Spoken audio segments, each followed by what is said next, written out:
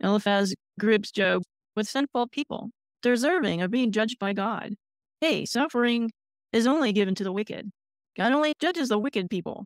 So, as we've talked about before, we all know that isn't always the truth. There are really wicked people that we know in our life that get away with stuff, that don't seem to be suffering any consequences or any judgment at all. Oh, so let's go with chapter 16. This is Job's response. He just lets him have it here.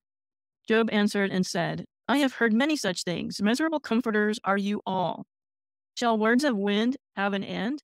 Say he's using the same insults as they are. Or what provokes you that you answer? I also do speak as you do. If your soul were in my soul's place, I could heap up words against you and shake my head at you. But I would strengthen you with my mouth, and the comfort of my lips would relieve your grief. So Job's pointing out, hey, you could be in my shoes right now. Suffering can change people. Suffering has changed his perspective. And Job is stating that, hey, I would strengthen and comfort you if you were in my shoes.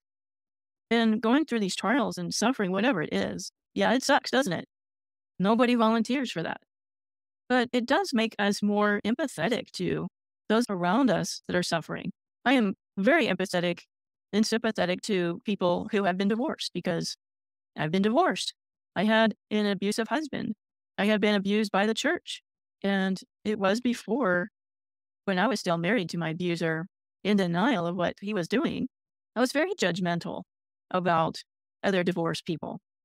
Well, you didn't try hard enough. You can't get divorced. It's against the Bible. You can't be as spiritual as me because you're divorced. And I've had to ask forgiveness from God and from people that I have directed that towards, because when it was my turn, and yes, I chose to divorce, which made it worse because my ex-husband did not leave me. I left him. People did not understand why. You don't understand what it's like to go through an abusive relationship. It's hard to explain it to people outside. They're very judgy.